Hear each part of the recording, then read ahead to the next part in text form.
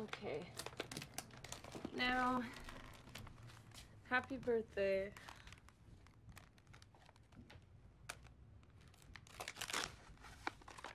Great. So I got the witch. Thanks.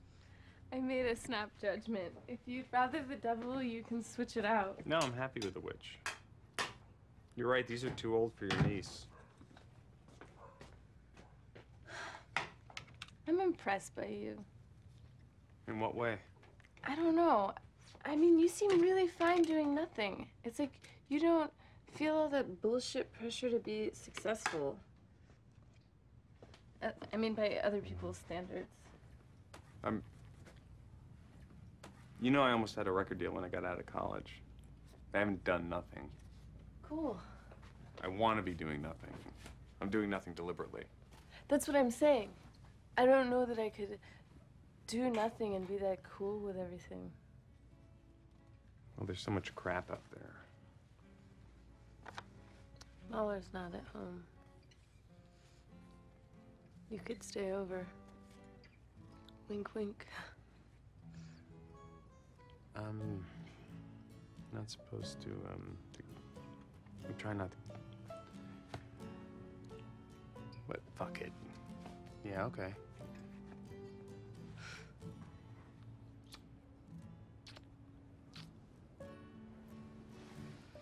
Ivan's nice. Is he your best friend? Yeah, I guess so. I lost Ivan there for a few years to this racist he met in rehab. But their marriage is ending, which is good for him. And me, to be honest. Oh, good. You probably wouldn't believe this, but in college, we all looked up to him. He was from England, and he used to be really handsome and stylish and kind of great. I can believe that. Ivan and I call each other man, but it's meant as a joke. It's the kind of thing we wouldn't say, because it's our imitation of other people. I know what that's like. This friend of mine, Marnie, and me, we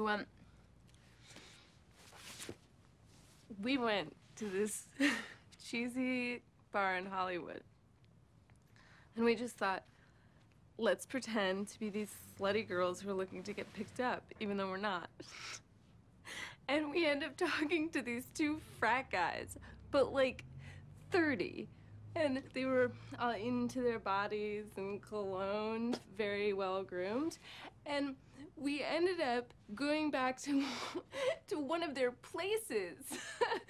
And I think one of them was like almost retarded, or else he was really drunk because he didn't make any sense.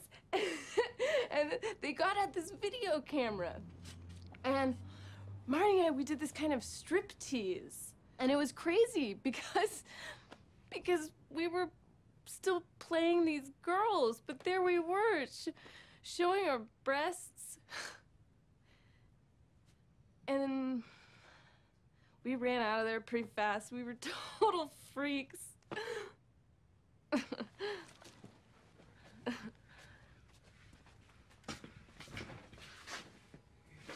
You never have anything good to drink.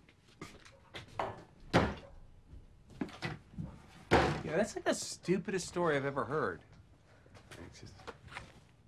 Bye. What? What is the point of that story?